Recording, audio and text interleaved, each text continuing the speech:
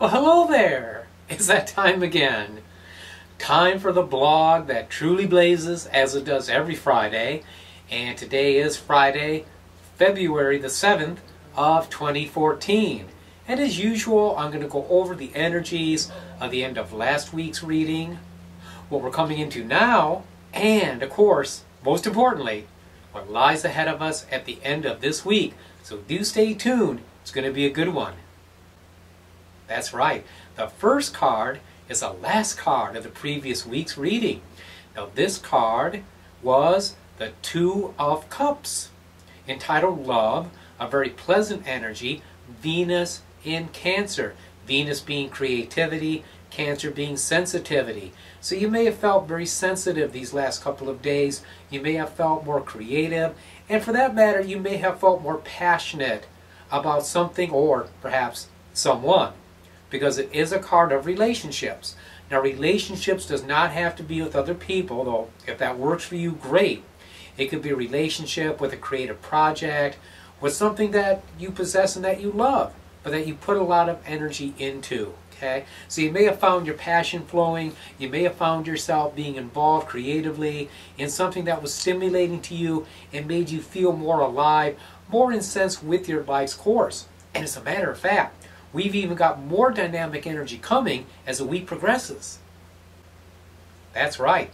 The second card, the card of the present, what we're coming into now, is the Knight of Wands. Ooh, fiery enthusiasm. Look at him go, jumping off into adventure.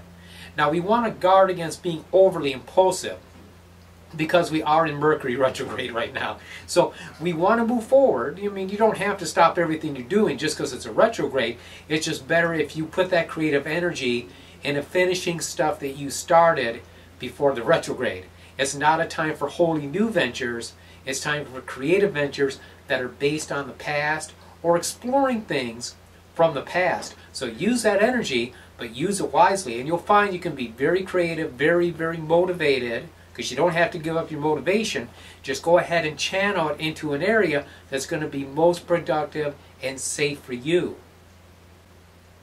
Which leads us to our third and final card. And the third and final card too is just lovely. The Empress. Venus. More Venus energy. Lots of creativity. Lots of creative fire. Venus is passion. Venus is fire. Venus is abundance. So understand that we can generate abundance at this time in our lives, retrograde or no retrograde. Things can flow for us in a very powerful, meaningful, and dynamic way. And again, that creative energy, just go ahead and channel that back into projects that you started before the retrograde, or maybe things you started during the last retrograde and consequently you did not finish. It's time to put that energy to good use. And if you do that, we can generate some wonderful results and have a very, very powerful week ahead of us. So there you go. The blog blazed. And it blazed briefly, but you blazed with it. And I appreciate you. I love you. I thank you so much for your support and your care. And until I talk to you next week, many, many blessings.